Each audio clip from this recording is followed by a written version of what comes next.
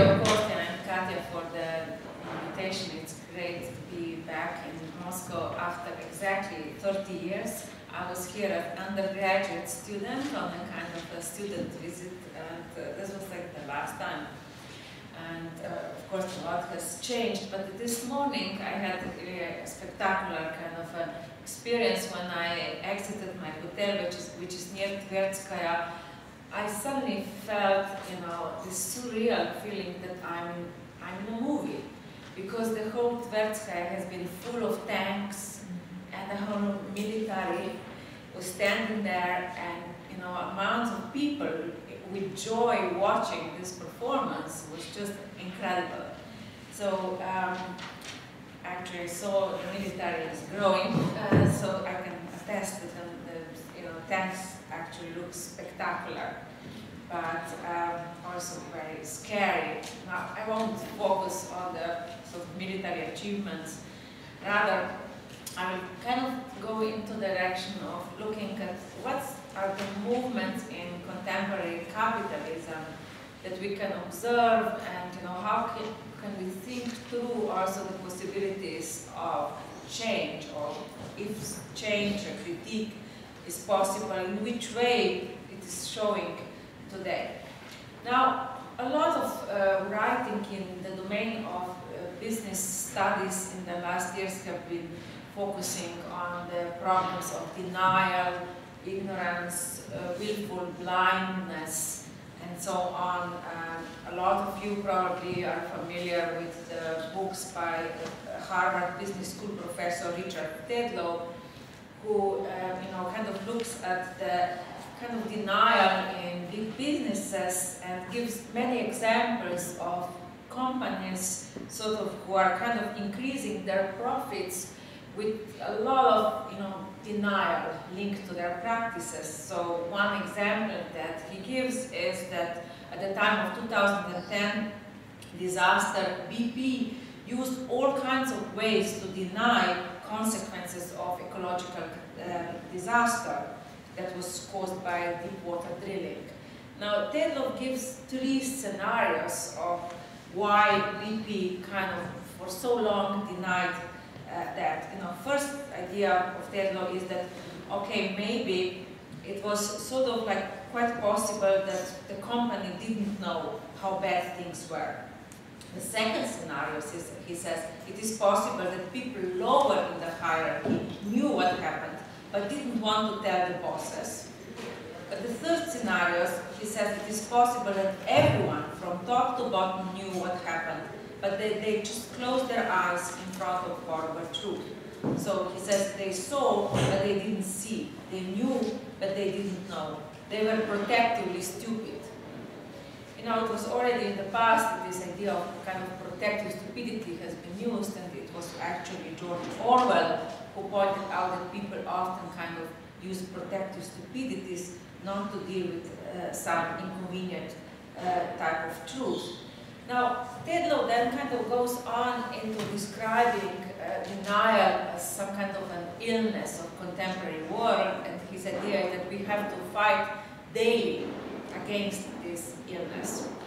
There have been also other writings in the domain of business studies which are speaking about strategic forms of ignorance, where actually people kind of decide to ignore some things in order to be able to focus on others.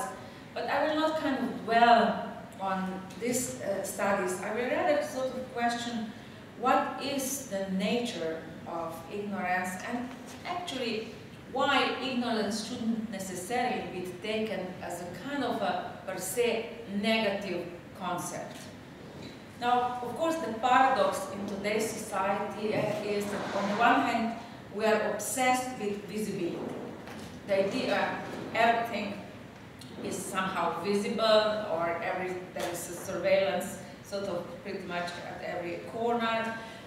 Also the idea that we need to be kind of transparent with our emotions in regard to, kind of how we are influencing each other, to the point also of kind of searching for the truth inside, to see kind of the visibility inside of our bodies in a variety of ways. We have been kind of turning into the search for the secret X in the body with the help of genetics, neuroscience, and of course in the domain of business studies more and more. We are kind of moving into all kinds of neuroeconomics things and so on. Again, trying to guess the inside of the subject, not only his or her psychological motivations, but the brain itself as the machine where our consciousness and of course unconscious mechanisms are in a way kind of grounded.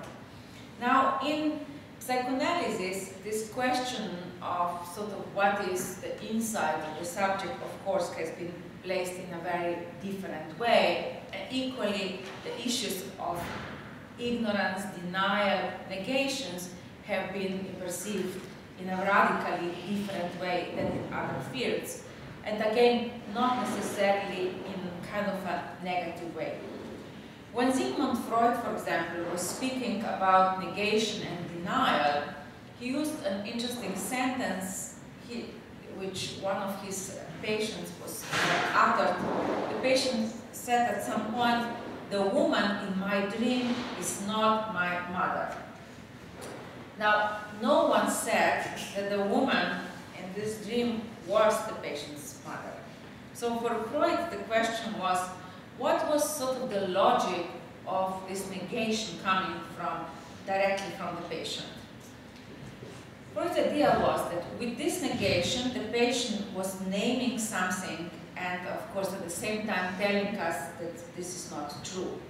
So Freud pointed out that what we have here is that a certain kind of repressed idea actually emerged into consciousness by the way of being denied.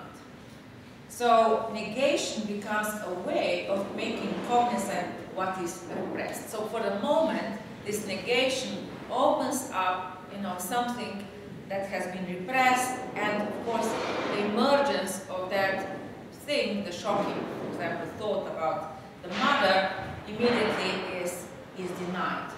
So negation, in a way, is some way through which a traumatic element, which we can call truth of the subject, suddenly becomes revealed.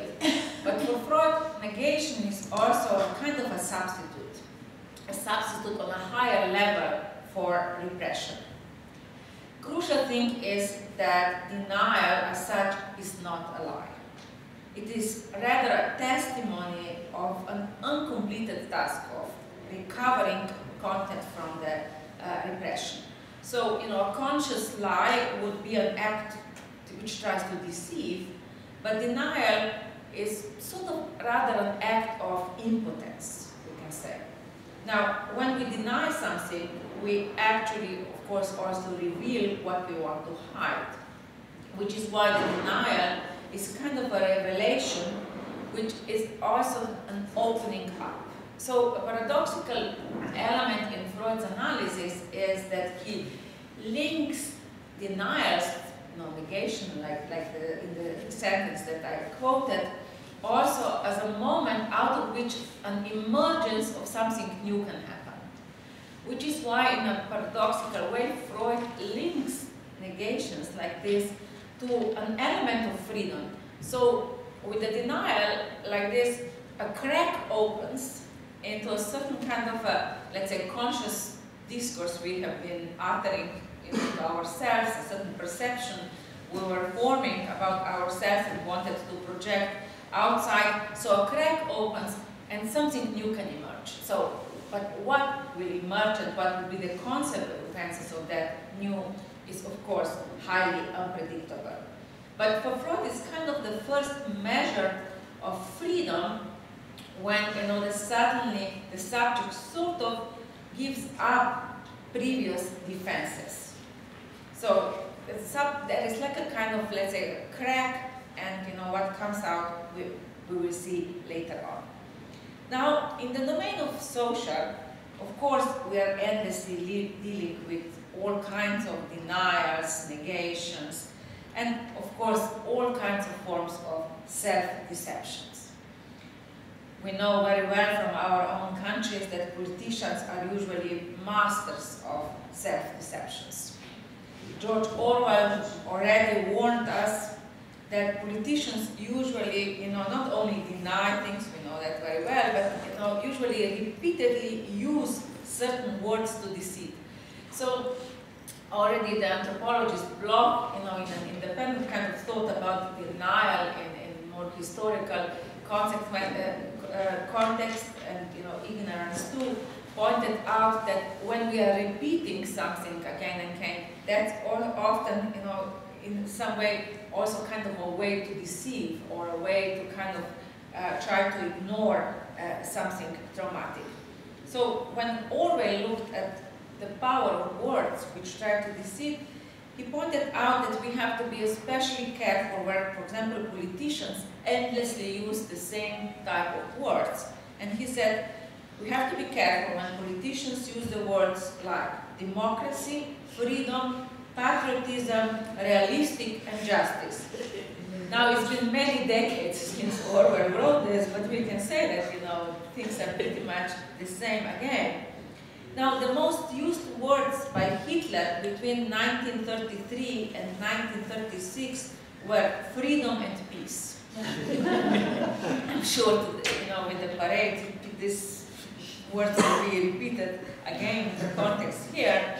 Now, communists, of course, in the past didn't use that many times the words freedom, and they used peace, but they loved to use the word equality. Now, in today's capitalist times, of course, we can say it's the opposite. We don't use that much the word equality, but of course, we continue endlessly using the word freedom. Now, Ibsen, however, reminded us that self-deception actually can be very useful for individuals, which is why in his play, The Wild Duck, he pointed out that when we take lies from an average man, we might very well take happiness away from him too. Of course, self-deception is also something that we endlessly suffer from as individuals, and especially we in the field of academia. In the late 90s, there have been a number of studies done in the United States on self-deception in academia, which I think still pertain today. So in the US at that time, in one research study, for example, they found out that 94% of American university professors thought that they were better at their jobs than their colleagues. I'm sure this probably continues to be the case. And there were kind of similar studies done also among students and high school seniors. And they analyzed at some point 1 million of high school seniors, and they saw that, out of them, 25% of them thought that they are kind of the top 1%, and especially that they were sort of absolutely more capable of getting along with others than their colleagues. Now, usually people tend to ignore things that might be traumatic and anxiety-provoking. But Leonardo da Vinci nicely pointed out that the greatest deception that men suffer from is usually from their own opinion.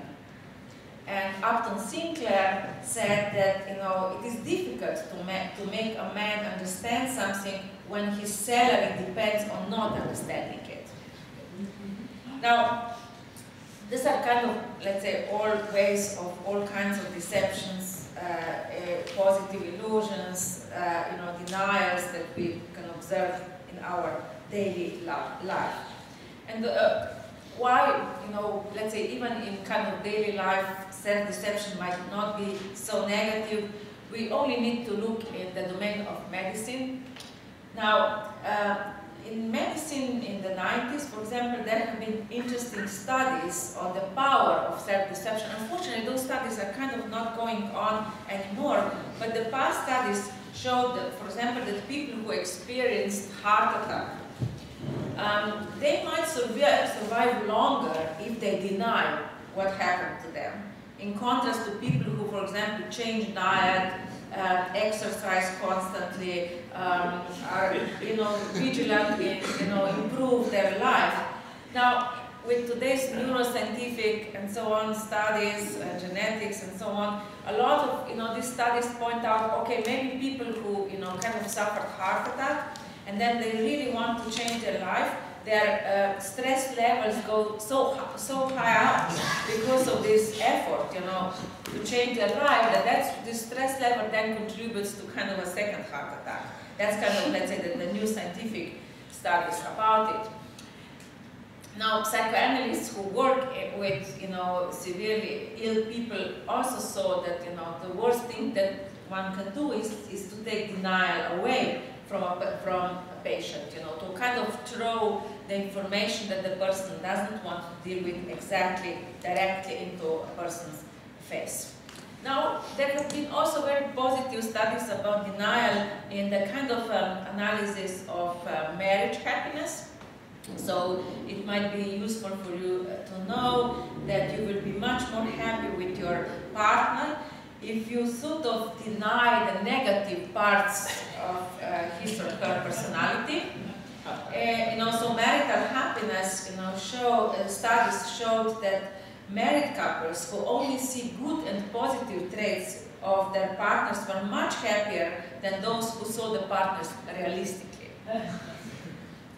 Now, denial, of course, have been, operating in the way we regard economic crisis, in the way we regard our sort of questions of development in society. But importantly, of course, it can be linked to the way we perceive ecological changes, especially climate change.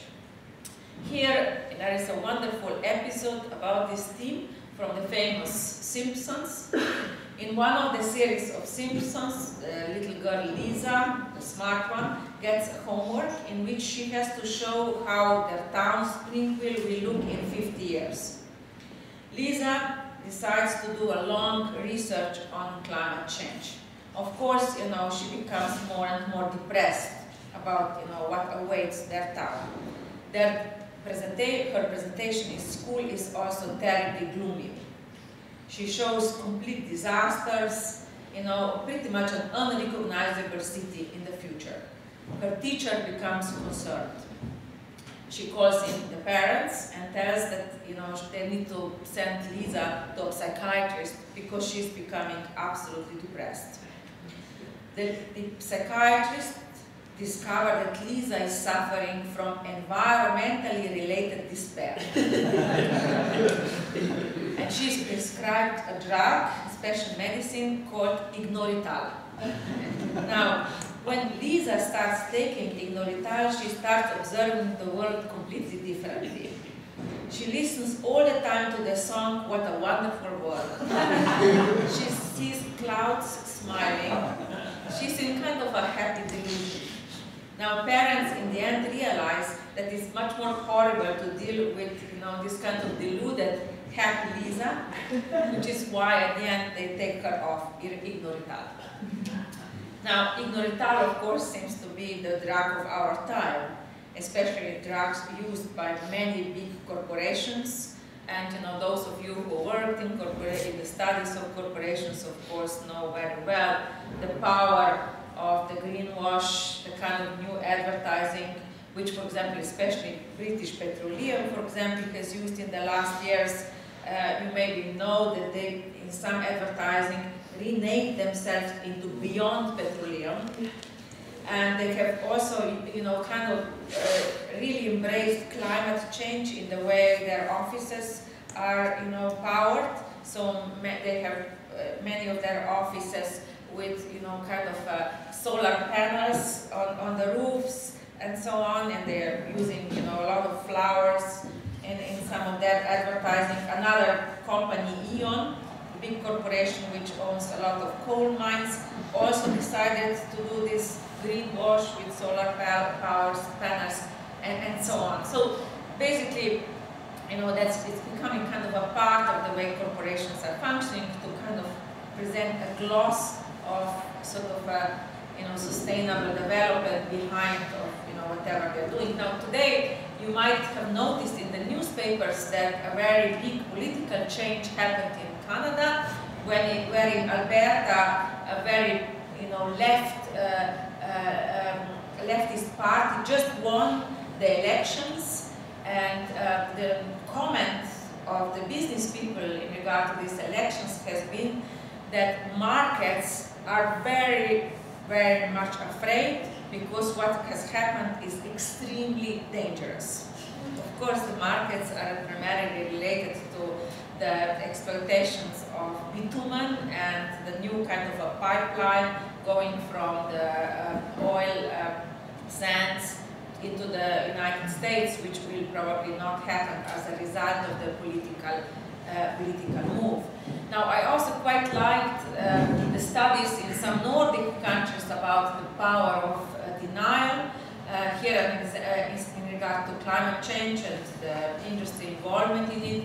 One of the most interesting studies that I came across have been by Karin Marin Norgard from Norway, who looked at the way Norwegians are, capable of denying the problems of climate change. First, she looked at the way politicians sort of deny that they need to do pretty much anything kind of speedy in regard to emissions. Since we know that Norway's success relies on oil, the politicians that she kind of analyzed had a very nice kind of a story, which was that it is true that Norway, is one of the big kind of, let's say, one of the countries which contributes quite a lot to emissions, but they claim that they are sacrificing themselves actually for humanity. The idea is that it is better, kind of to pollute the environment a little bit by pumping a lot of oil, then, kind of pumping less oil, and other countries will need to go back to coal mining, which might be more polluting. That's the political idea of sort of a sacrifice for the global humanity. But then she looked at denials of the ordinary Norwegians, and there she found also very interesting individual stories, which was that, majority of people she interviewed perceived themselves as lovers of nature. They are recycling and so on, and when she asked them how come that you are not kind of more vocal about some global changes of your country in regard to climate change, she saw with a lot of people anxiety related to the idea of progress, since they knew very well that progress of their country relies on the prosperity coming from oil. Actually, people sort of were afraid of any actual changes happening because this idea of prosperity might not go in the future.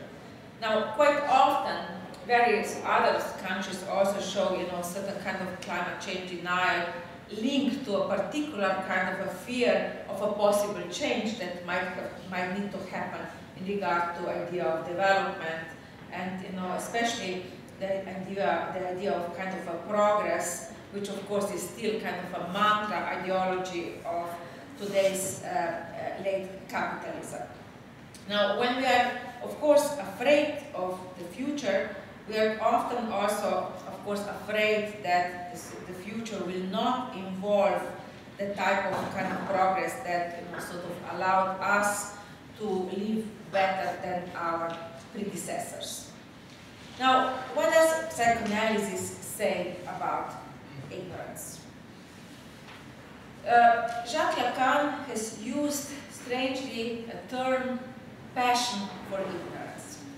His idea has been that people don't have passion for knowledge, but actually passion for ignorance. What did he mean with this? Lacan actually came to this idea of ignorance when, in the 50s, he was attending lectures on Buddhism. And since we know that in Buddhism, ignorance plays a very important role, and one of the writers, which was at the time of Lacan's studies of Buddhism, quite present in France, was Varpola Rahula. His work was presented by various Buddhist French scholars. One of the books by Rahula is What the Buddha Taught, and in this work you have a lot of writing about ignorance. Of course, the point of Buddhism often is that we need to kind of become, in some way we need to deal with ignorance in such a way that we are not ignorant of ignorance itself. Here, some versions of Zen Buddhism, for example, say that ignorance in itself is no evil, nor is it a source of evil, but when we are ignorant of ignorance, that's kind of the problem in our life. Now, this Buddhist take on ignorance became important for psychoanalysis because it actually opened up for psychoanalysis to see sort of the power of ignorance in a variety of ways as a very important element in the process of analysis itself. Now, first, we have a certain kind of a necessary ignorance on the side of the analyst. So the analyst shouldn't be the person, in a way, who actually, in a way, knows. Although the analysant has, this presupposition that the analyst is the subject supposed to know, the analyst should actually stay in a certain kind of ignorance, which means that he or she needs to bounce back the question which often pertains to the question of desire, to the analysant. The analyst should also not be the one who tells the subject what to do. So should rather be a kind of an idiot, and not a kind of a master or authority. Now, however, then another form of ignorance is found on the side of the subject, which of course does everything not to come close to the question of his or her desire, and especially not to come close to what in the Lacanian psychoanalysis we call the real, or we can also say that the subject does everything in a way to kind of ignore what is traumatic, anxiety-provoking, and what undermines his or her sort of a self-perception. Now, Lacan also sort of pointed out in some way that ignorance is kind of something that is at the same time linked to the opening and closing of the unconscious. So here, in a similar way, he kind of touches problems like Freud with the idea of negation, that, with the sort of ignorance, we are kind of dealing with things that we have repressed, the problems of unconscious, and, we try to sort of, with these mechanisms, from repression to denial and negation, misrecognition, and so on, somehow push traumatic things away from our consciousness. Now, another important point of Lacan was that the subject's ego always has some kind of a paranoid structure. The human knowledge as such is paranoid in the way that, quite often, because we are captured, in the kind of constant gaze of the others, because we are very much, part of the social, where we are guessing what does the other want, how does the other regard me. Often we create, as answers to these questions, sort of kind of fantasies which might look a little bit paranoid. Through our guessing of what do others want, quite often we create, sort of paranoid stories out of it. Paranoid knowledge, however, is still some kind of knowledge. It's a certain kind of lucidity which is right on target in regard to all kinds of possible evils or misfortunes that might come from the very fact that we are embedded in a certain social space. However, quite often, with this paranoid knowledge, we also try to kind of see a little bit too much of what is external, while we, of course, misrecognize very much the traumatic dimensions of that, what I might be for the other, or what I might be, in the social symbolic space as such. Now, for Lacan, what is denied, however, is also in some way or another also known to the subject.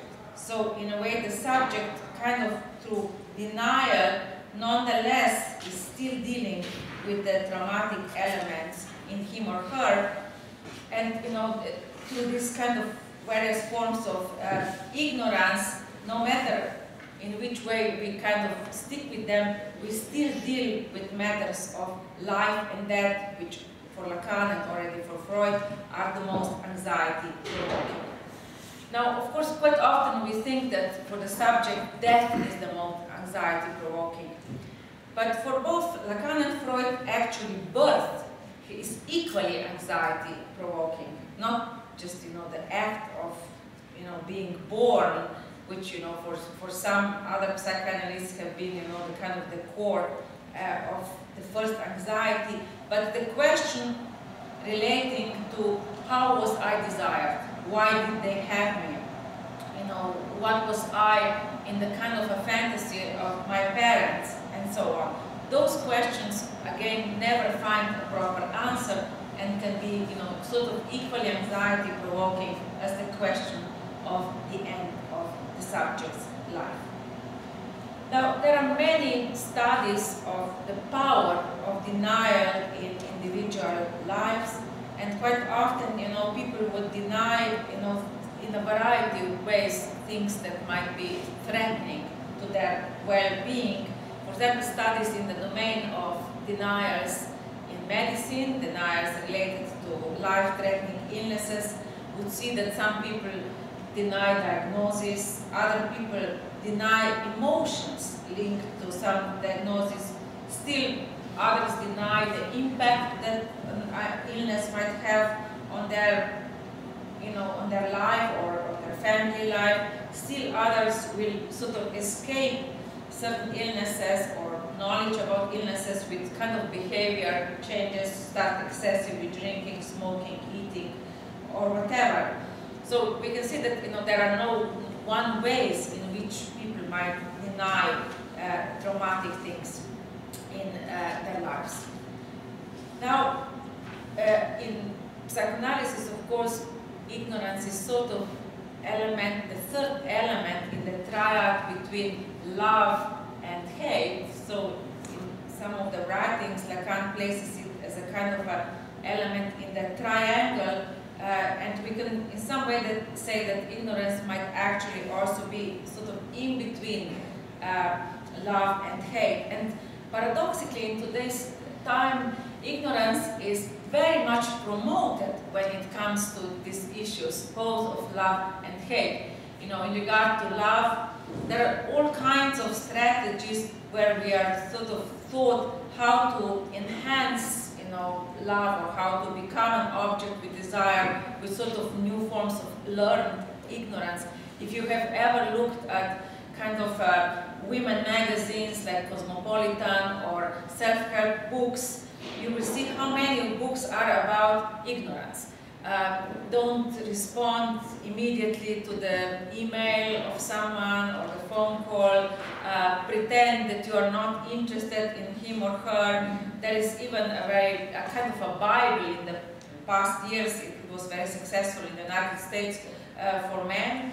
The dating Bible, it's called The Game. I didn't read it, but people who read it told me that the idea is pretty much all about ignorance. So, for example, a man meets a woman in the bar, and he really likes her, but the idea is that he has to sort of play the game very well by, for example, saying to her, "You are a really interesting woman, but your haircut is really strange." And, or something like this, and then turn away, so ignore her, and then the woman, might actually sort of be so shocked by this comment that, the idea is that in majority of cases the woman would come back to the guy and say, "What did you mean with that comment that my haircut is not okay?" And that means that with his ignorance he had incited desire in her, and then, and kind of something might happen.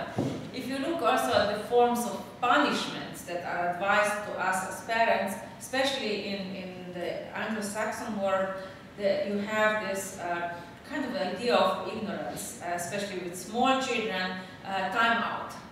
Now, I must say that as a mother, I completely failed with following his advices when my son was little, and I kind of tried time out a little bit. He started banging his head in the wall.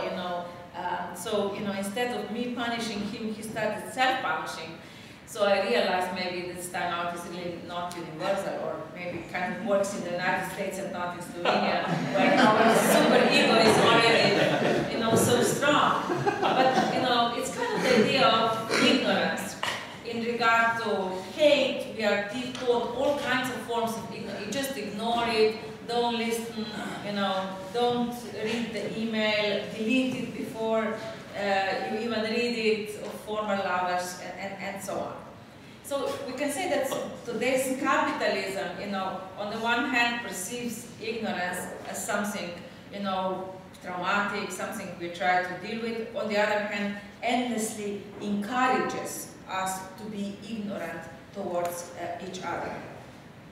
Now, let me move a little bit further with the sort of analysis of how sort of ignorance is played out in the social. Now, of course, we can say that in today's times, where we are obsessed with the idea that everyone can make it, that everything is in my hands, if only I make, the right choices, we are kind of very much ignoring social mechanisms at work.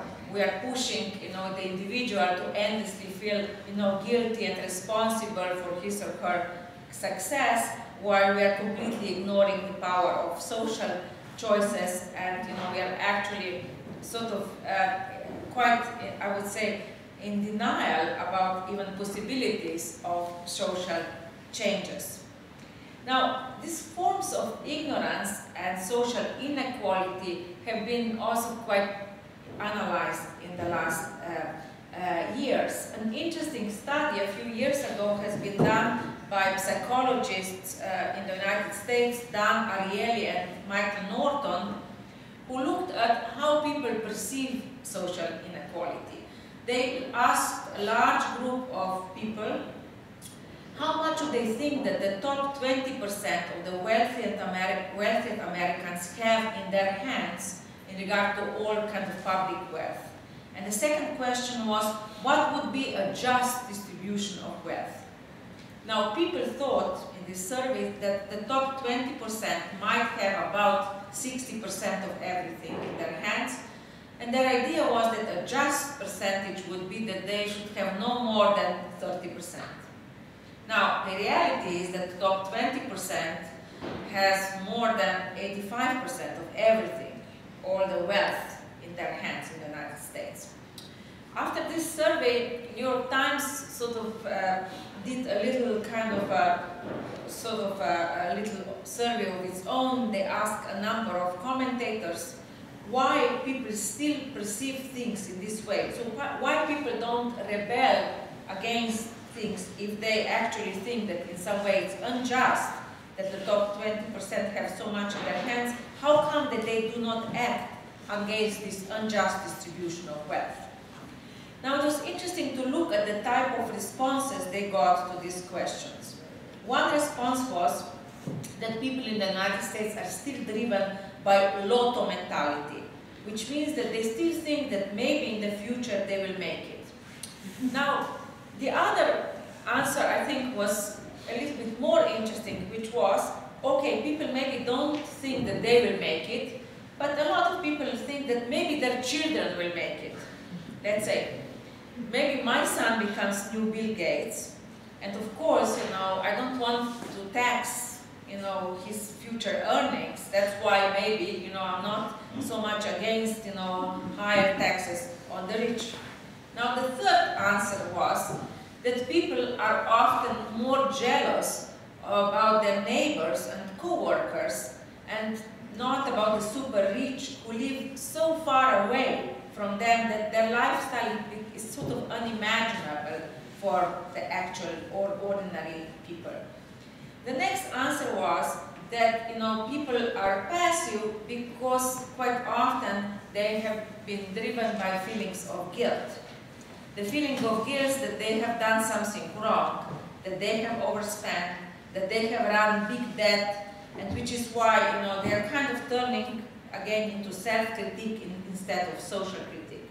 And, you know, the next still answer was that, you know, some people might perceive that they are actually not doing so badly when they compare themselves to others, or especially if they maybe look at, you know, their previous generations. That's probably not happening anymore because young people are suffering more and more unemployment.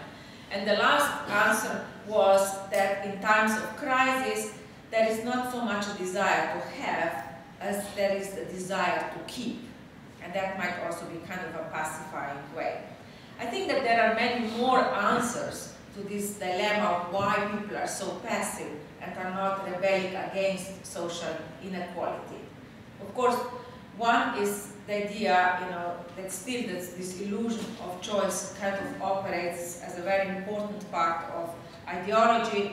The other important thing is also that we have, you know, kind of completely taken the idea of chance or randomness out of the way we regard, you know, the market. There have been, you know, in the past already obsession with computer programs, you know, kind of predicting, forecasting what will be the outcomes of the market. At the time of the crisis in 2008, of course, the famous program Value at Risk, which has been sort of computing the future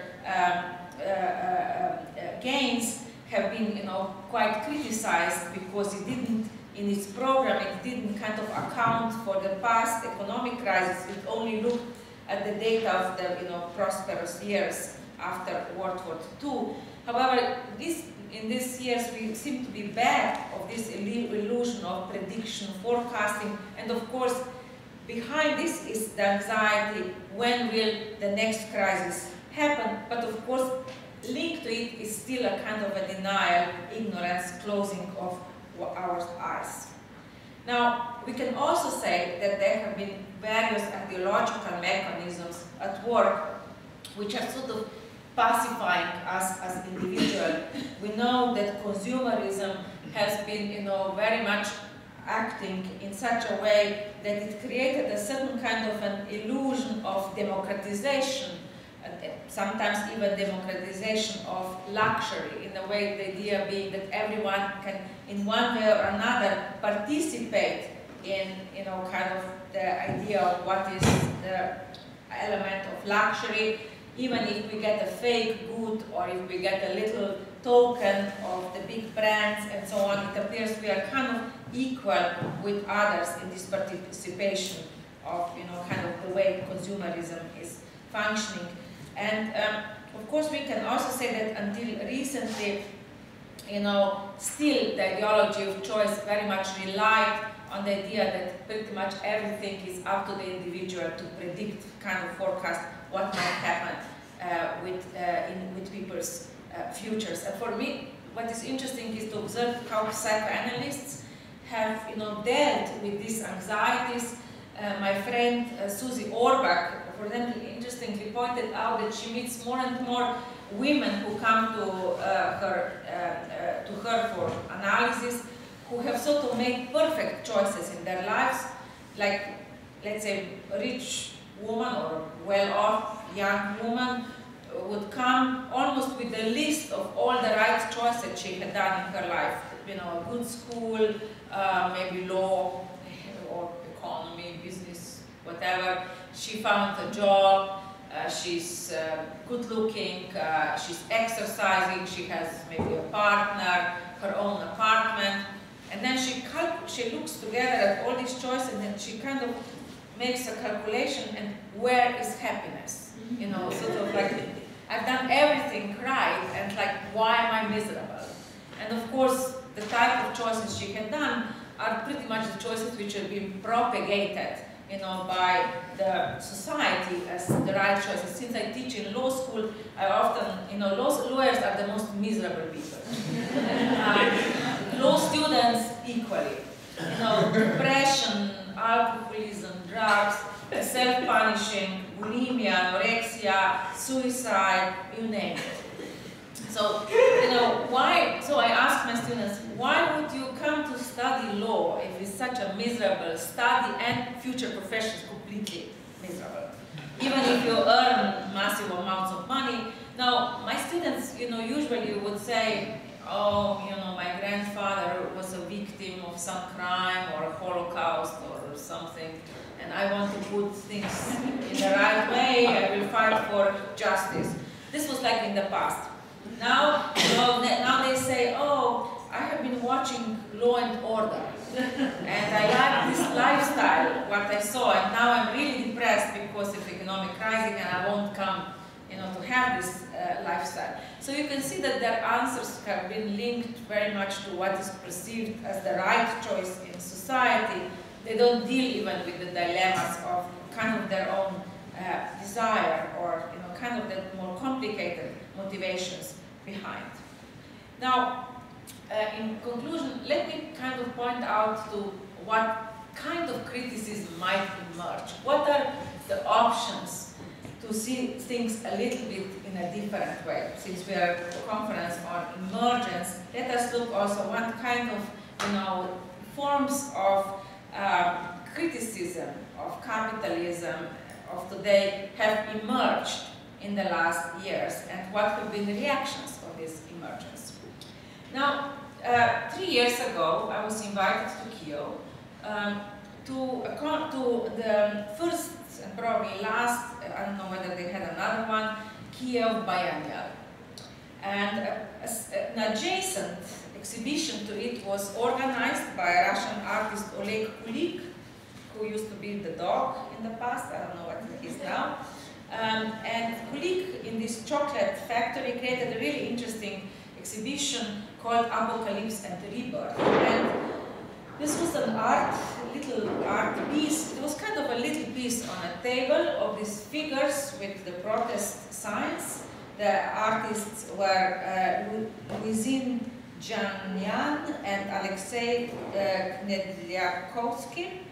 And the idea was that they were kind of dealing with the elections at that time in Russia. Now, at the opening night, one of the high Kiev politicians secretly, with his hand, went into this piece and took away the protest signs, some of the protest signs, and put them into his pocket. He was afraid, because Putin was coming to visit in the next weeks or something, that there will be, you know, kind of less love coming from the neighboring country. Now, when this happened, of course, there was quite a shock in the artist community. They wanted these things back, you know, the Oleg Kulik and so on, they were angry. But, you know, in a few days, they decided to close the exhibition because of pornography. Because there's one piece in the garden was called The Natural Phenomenon, Alexei Kuzik, and that was the piece which presumably, you know, kind of provoked outrage of the authorities. Of course, this was sort of a kind of a, let's say, a cover for the other piece which actually bothered the politicians much more. Now, you probably also know that the woman who was the director of Biennial later, actually not long ago, became famous that before one of the exhibitions in Kiev, I think it was maybe 2 years ago or so, that before the opening night in the Arsenal, there was like a kind of a mural criticizing Ukrainian politicians in some mocking way, and Natalia, I think Zablodova or something is her name, she went before the opening and took kind of a lot of black paint and threw the black paint on that mural in a secret way, director of this art space. So the next day the artist was completely shocked to see his work ruined. Now, Natalia kind of later said to the media that she had a kind of a crisis, a moment of crisis. She didn't know what happened to her, but of course she was again afraid that politicians might see that image and will not like what it did. Now, in the last years, we have seen kind of the emergence of outrage against capitalism in the most kind of, let's say, surprising spheres on top of art. Of course, we have seen it in the fashion, although, you know, we are constantly bombarded in fashion that everything is in our hands. We need to dress for success. You know, many fashion houses have decided now to kind of act against, you know, the crisis in, you know, so this is like a climate change fashion catwalk by Vivienne Westwood. Chanel also did protest as part of, you know, their show. But the best example of kind of fashion playing now kind of a strange emergence of the new point of criticism have been, you know, of course, you know, our big politicians who have been, you know, dealing either with showing the body like your president here, and you also have a solution for this by Merkel, but even more, you know, in the just last couple of months, you know, the kind of the emergence of critique of, you know, where capitalism with its austerity obsession is going, have been, you know, Yanis Varoufakis, who with his choice of dress have created an absolute crisis in Europe. So when he started, you know, touring around Europe, you know, pretty much trying to get Greece out of, you know, the total austerity crisis, all media in Europe were writing about his dress codes. So there was a long article in Guardian when he met with Osborne, saying it was a bit of a fashion moment. You know, this meeting, they said there was Osborne riding himself high in his rebooted fashion skills, with Julius Caesar haircut and properly fitting suit, shaking hands with a man wearing a Wetherspoon's appropriate bright blue shirt and an early 1990s Manchester drug dealer's coat. Now, there have also been a very long article in Australian newspapers saying that Varoufakis, you know, drives motorbike, has a backpack on his shoulder, never wears a tie, never tucks his shirt in, you know, often has his suit collar up, he keeps one hand in a pocket when greeting foreign dignitaries, and he has one of the most commented on coats ever worn by a politician. And of course, you know, we have, you know, the ideas like this, but then, you know, when Tsipras visited Renzi in Italy, Renzi gave him a tie. The idea was that if in the future Tsipras, if they get out of austerity, of course he will need a tie, and, you know, they want that he would have an Italian tie. But Italian newspapers said that the style of Athens speaks volumes about Greece's desire not to respect any conventions. And of course, in some way, the hint was not to pay off debt. Now, there have been, you know, kind of numerous politicians who have decided to dress in various, you know, interesting colors. But when the Speaker of Greek Parliament wore this coat, again, every newspaper was reporting how inappropriate it was to show up in such an unfashionable outfit. You know, and, you know, we can see that this obsession with, you know, the question of whether, you know, Greeks have tie or not have been, in a way, kind of linked to the desire of them to kind of to provoke, to oppose with that little thing that they can do. You know, no one really wanted to debate, you know, kind of the social, economical problems. So the debate of tie, in a way, masks, I think, some important things. Now, first thing is, how do politicians pretty much today look like? It looks that everyone looks like kind of bankers from Wall Street. Now, it is not that they look like bankers, they are bankers from Wall Street. So when you have, you know, Varoufakis and Tsipras in a way opposing the tie, it might very well be that, you know, they have been at least symbolically, you know, try to sort of make a mark. Now, this has been an image used at the time of the Occupy Wall Street, which we can see, you know, pretty much is still kind of something we should kind of go back to. Although, you know, we have a kind of a whole anti-tie movement, of course, emerging from the Silicon Valley, where, you know, after Steve Jobs and others, you know, type of fashion, you would never get a job if you actually show up at the interview with a tie. That's the advice that you get, you know, from that Dress for Success kind of internet sites. Now, of course, ties can be equally problematic when you think about germs. Now, ties are usually full of bacteria, which is why British doctors are not allowed to wear ties when on duty. So we can say that maybe Tsipras and Varoufakis actually stopped wearing ties because symbolically they don't want to be infected by the bacteria of neoliberalism, and are also trying in a way to avoid being pulled by their ties in the circus of austerity. We know that pulling someone by the tie is one of the kind of quite known way of little tortures that at least boys are doing to each other, you know, in kind of British private schools. Now, let me conclude. Of course, there have been very interesting ties you can buy now, you know, like the Freudian sleeve, and I like this one. I love my impression. Now, we can say that, you know, this obsession that with the proper dress you will find success is part of this ideology of sort of making, self-making that operates today. And when I looked at, you know, the Dress for Success, all kinds of advice you can get, you have delusional ideas behind that, let's say, if you are working at home, you should also dress for success.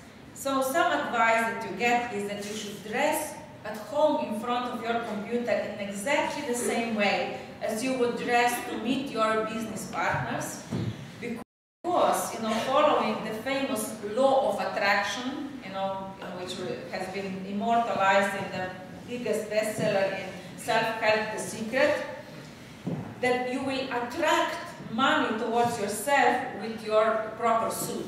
So even if you are on the phone, you should be dressed as if you are meeting the person, because on the phone the person can guess you whether you are up for success or not. You know, if you speak, you should speak with confidence as if, you know, you are kind of in an actual business interaction, even if you are typing the email, and you should be dressed in the same way to attract proper things.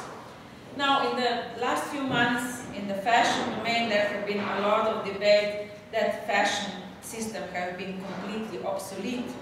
The famous trend forecaster Lee Edelcourt recently shocked the fashion world with a statement in a manifesto that we have come to the end of fashion.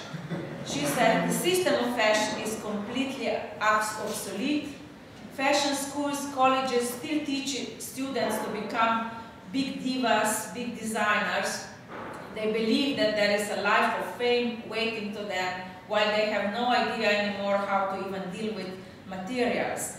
And of course, she points out there is a whole kind of a hidden underworld of exploitation on which, of course, fashion very much relies. There are corruptions in the media, there are bloggers who are paid by the companies to, you know, advertise objects and so on.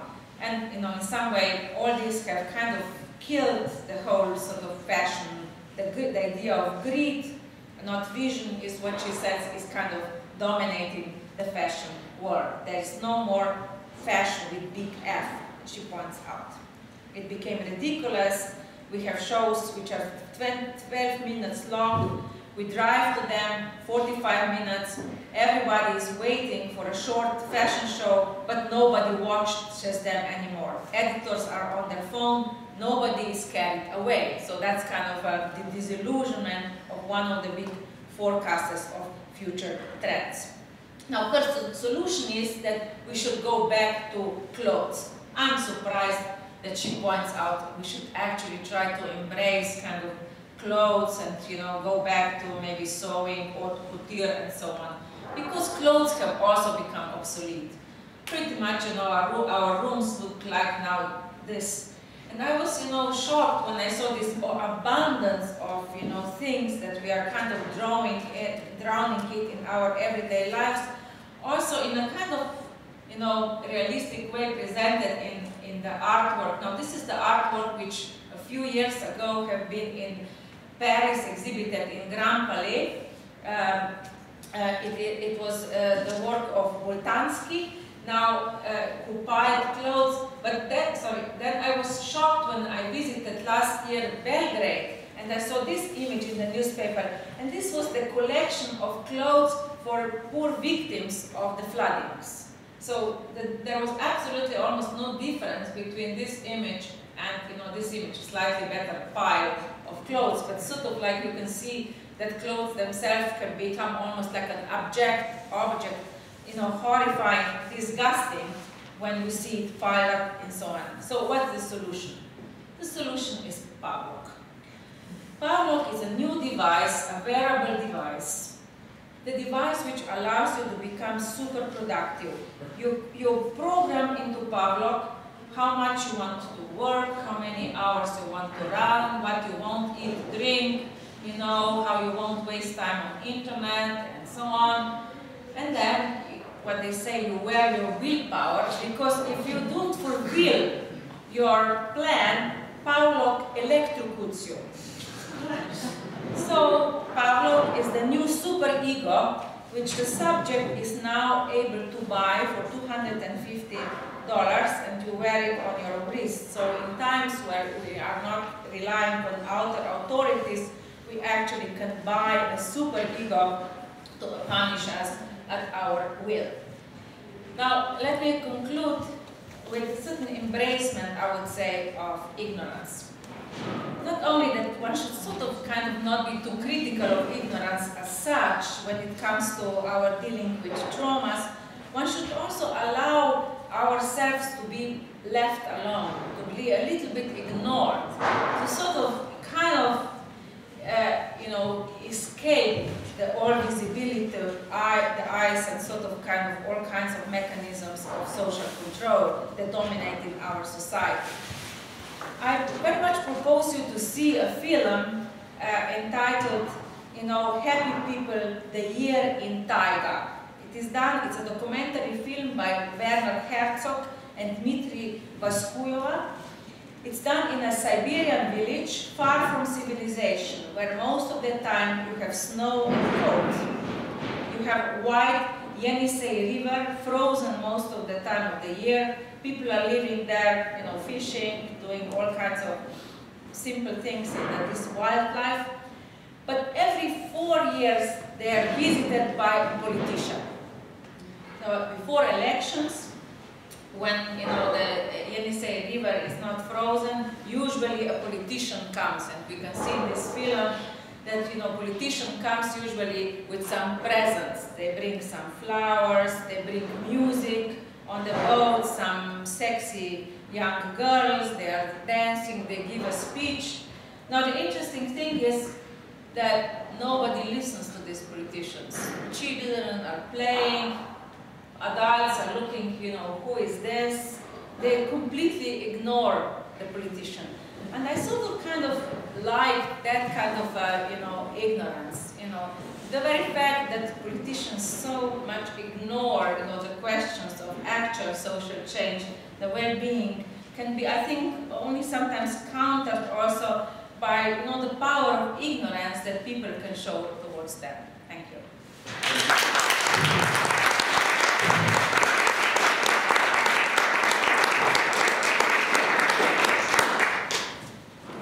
Go ahead. Thank you very much for the speech. I want to ask a question about how you see the difference between ignorance and then how you could demarcate that from, on the one hand, false consciousness, and then on the other hand, deception. Because there seems to be a difference between ignorance and deception and false consciousness. So if you take your first example with British Petroleum, yes. You could, one of the explanations there was the executives of BP are subjected to false consciousness. Basically, they don't know what they're doing, right? And then you could also one of the other explanations is that they are deceiving us, right? They very well know what they're doing, but they're like consciously, you know, creating this greenwashing scheme to like deceive us, right? Yes. But ignorance seems to be like a third category, or at least that's sort of my impression from hearing this. Yes. And I wondered how you could perhaps elaborate on how you see the difference then between ignorance and false consciousness and deception. Yeah, I agree with you that in this case, I think you can see all these categories at work, especially in the BP. You know, I think that, you know, the self-deception, and, you know, with some people, also, you know, conscious deception of others. But, you know, I think that the power of ignorance here is actually, they really sort of ignored, you know, they kind of wanted to ignore what might be the outcome. I think that that's where I would see ignorance here. You know, there is this kind of a, let's say, not thinking at all beyond their self-interest, where I would see their ignorance in this case. In this case, I wouldn't say that this is a universal definition of ignorance, but in this case, I would say ignorance about the well-being of other, ignorance about the consequence on nature, you know, like kind of, you know, also in some way willful blindness of all of that. So in the BP thing, probably the last theory, you know, which I presented, probably called it everyone knew. Everyone knew, but you can, you know, you see, but that kink is naked, you know, but you actually don't have it. And I have seen that in other corporations. I had privilege once to speak with a person very high up in a pharmaceutical, and I asked that director, I said, how do you deal with the fact, you know, when, let's say, there is doubt about one of your drugs, when maybe some of your researchers already noticed, you know, there are side effects with one of your drugs. What happens in this corporation? He would say, you know what, that person probably will not utter that doubt, because if the drug is selling well, you know, there will be probably bad consequences for his position. No one really wants to hear doubt in a situation like this. So a person will be, in a way, kind of silent, although he or she kind of noticed something that might be, you know, very damaging for others. So we are kind of here, ignorance, again, in regard to consequences, and, you know, willfully blind. Yeah, I have exactly the same question as Christian, so I'd like to ask everybody to ignore that he asked the question, and I have a better pop culture reference, if you'll allow me. Renata, thank you for an extremely lively and memorable keynote lecture for us. So if you'll allow me the pop culture reference, you tickled me to present to you with the Simpsons reference, and it works as a nice parallel.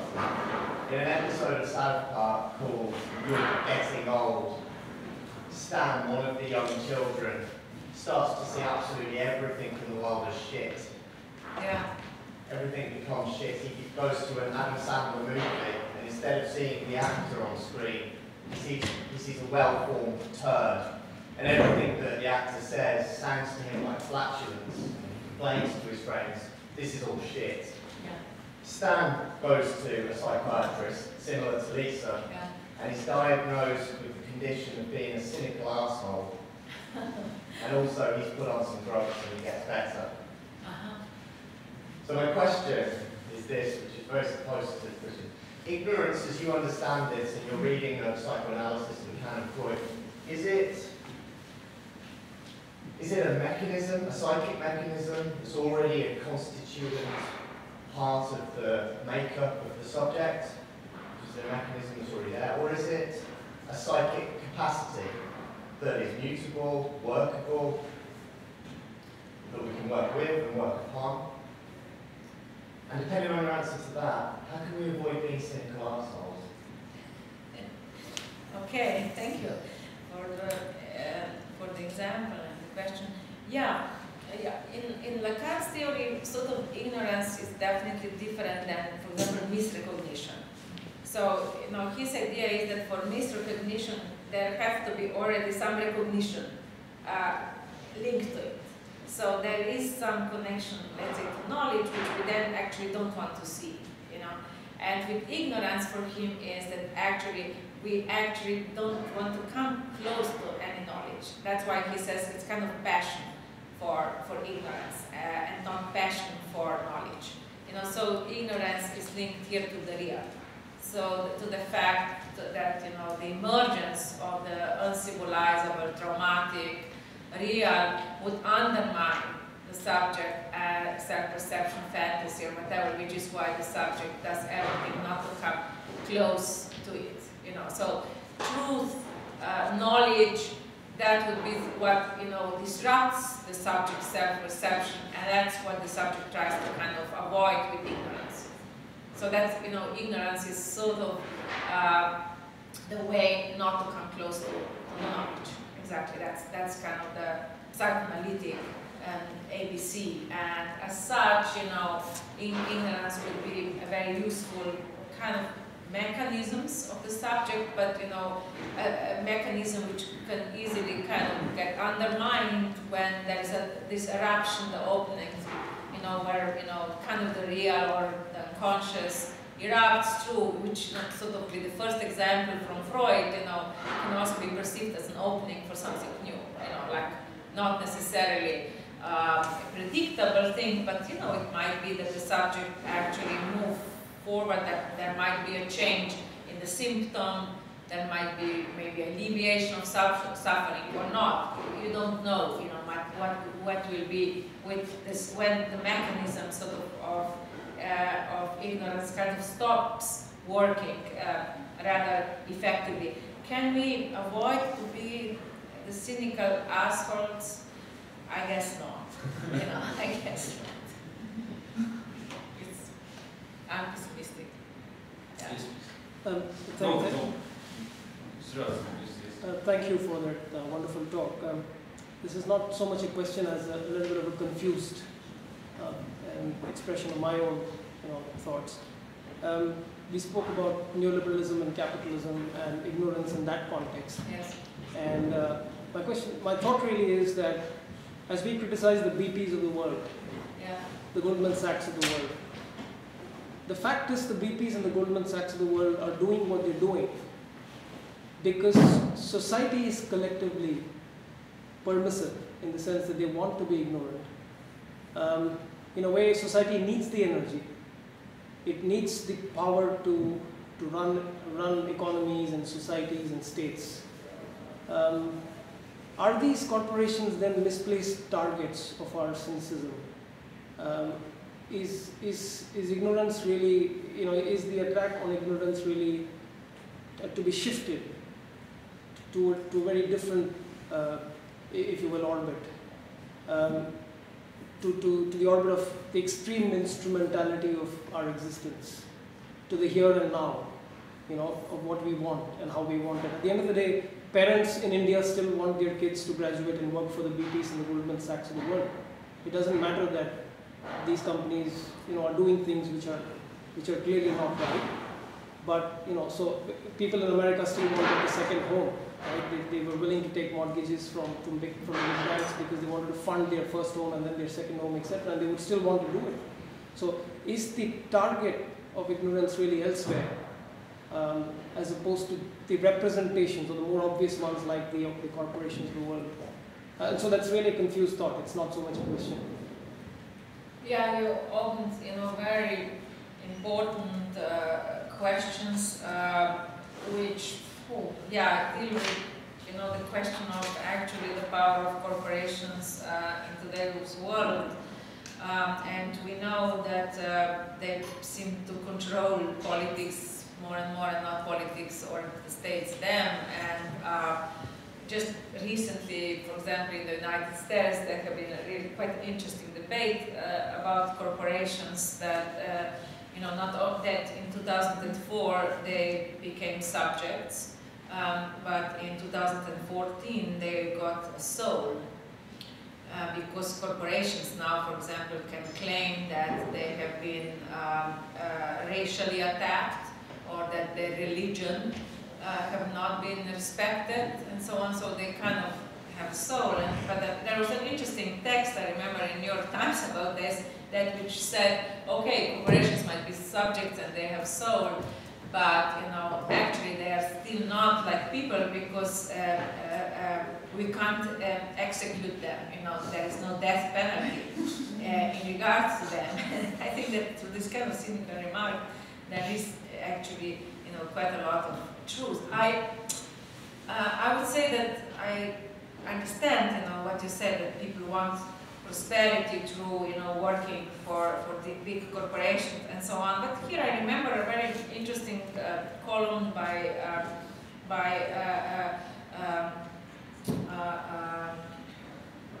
what's the Nobel Prize economist from New York Times?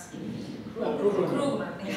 Krugman said somewhere, that in his youth, the most boring economists went into banking. And his conclusion was that he would like to make banking boring again. And I think that in some way that points out that the excess of the finance world, the enjoyments linked to it, also the excess in payment, the risk taking, and so on, is something that have created these desires to work in Goldman Sachs and so on. And if we kind of go back to regulations to make banking and finance work boring again, I think a slight shift probably will happen, also in regards to the desires that you mentioned. But I'm sure that a lot of people here have been working much more in the criticism of corporations, and I probably can add something to this very interesting question. Yeah.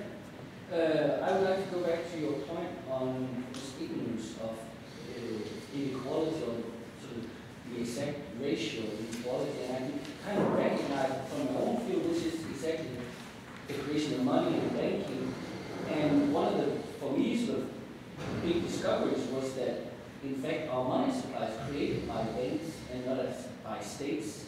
And my experience is that there seems to be a similar refusal among people to take this in. Even if it's a simple point, they just take it in. And then you proposed a number of explanations for this refusal. And one of them you said was guilt. And I'm thinking, well, there's also an element of shame. Because I'm thinking, so we all know, yes, the banks screw us. However, realizing that they actually just make the money is, it's almost shameful to recognize. So we've been fucked over so much. Is that really? So I think that's part of also part of the experience. So my question to you is there a psychoanalytic solution to this? How? Because I think you said we can't just present it.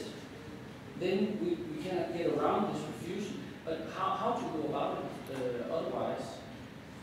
Yeah, in my work on choice, my kind of main idea was that, this shame, guilt, feeling of inadequacy, anxiety that you haven't done the right choices, the kind of delusion that everything is in your hand, the belief in rational choices, all this, kind of created a perfect way to subject the individual to the type of capitalism that we live, actually, and prevent criticism or social change or engagement and so on, because you are constantly working on yourself. And the feeling that you have done something wrong, or that you should be ashamed for your choices, and the feeling of guilt, I think that's the most important in the subjective. And also anxiety. Anxiety is everywhere, in the workplace, the idea, also that you are competing for these little things with your colleagues, the idea that the winner takes all, all those things. But now I'm thinking more and more, what's also a very important element is various forms of cruelty. So on the one hand, in the management, like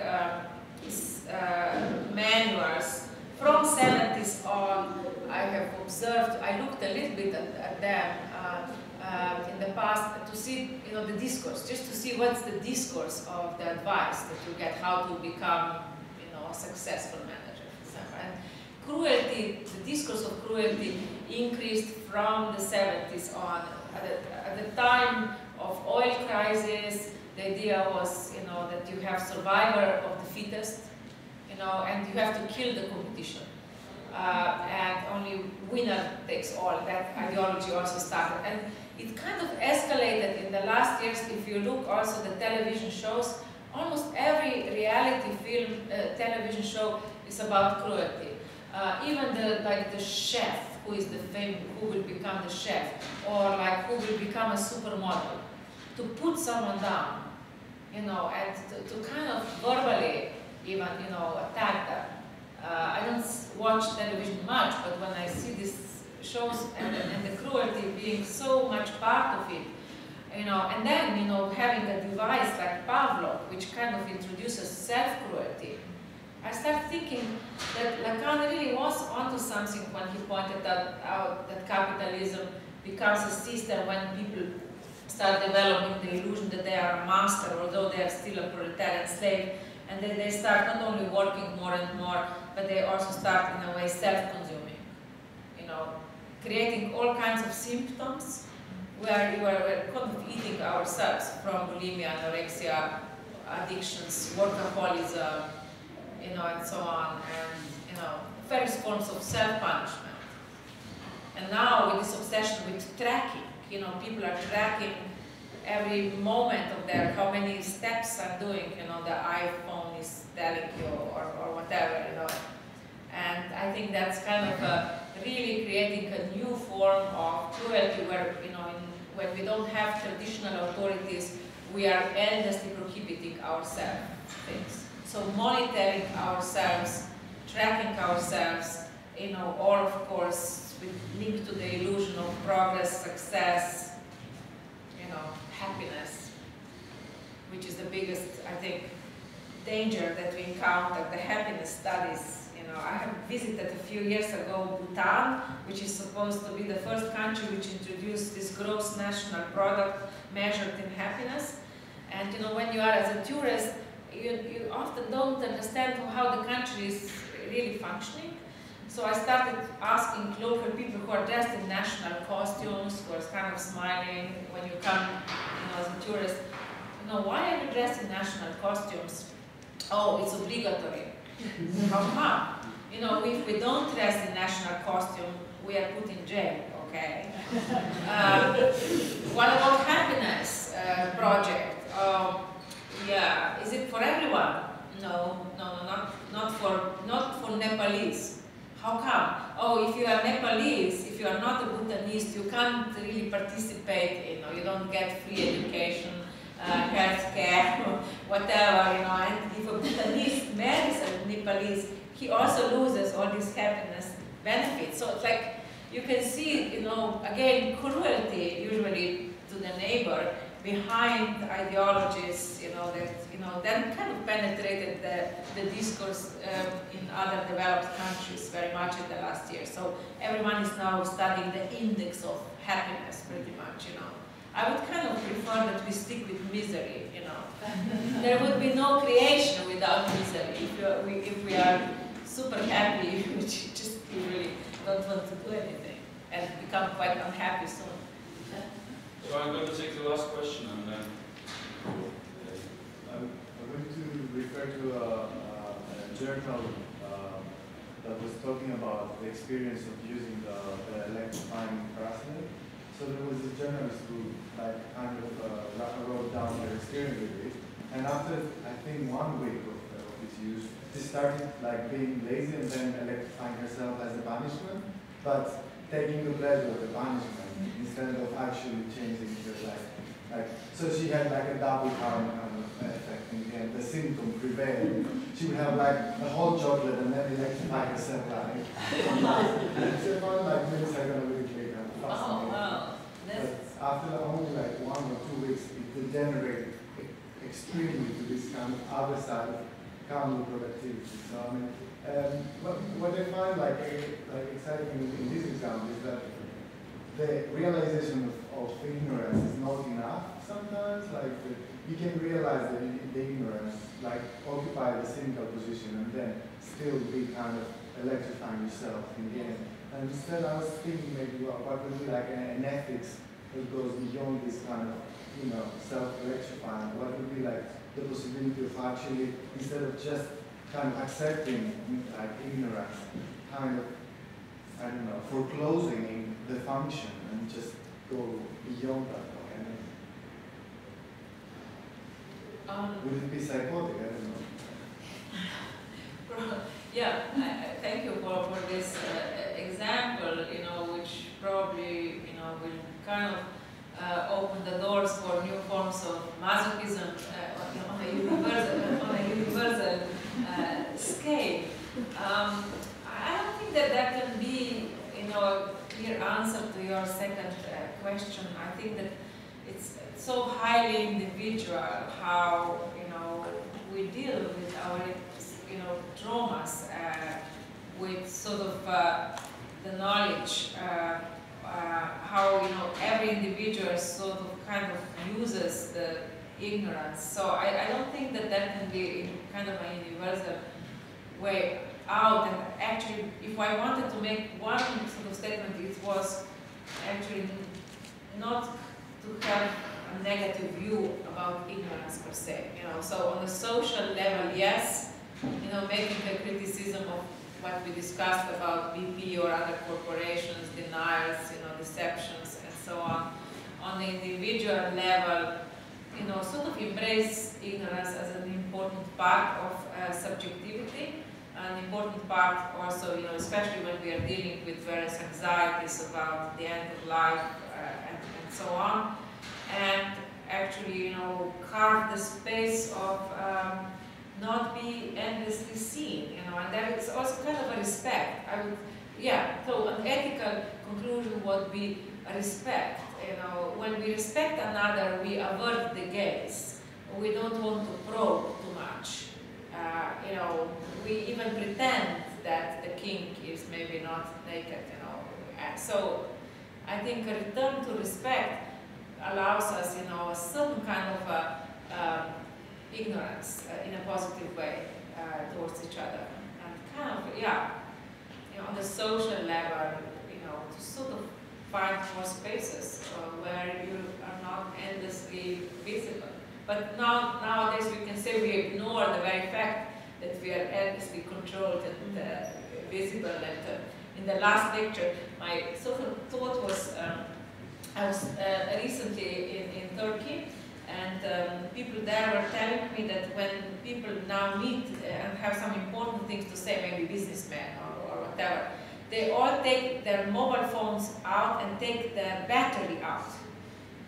So a gesture of respect towards each other is that everyone takes a battery out. The idea is that first they are afraid that someone is monitoring them through the mobile phone, and also that another person might record the conversation. So in some way, kind of that's a new form of sort of ignorance, at least, or carving the space to be at least temporarily ignored. Thank you very much.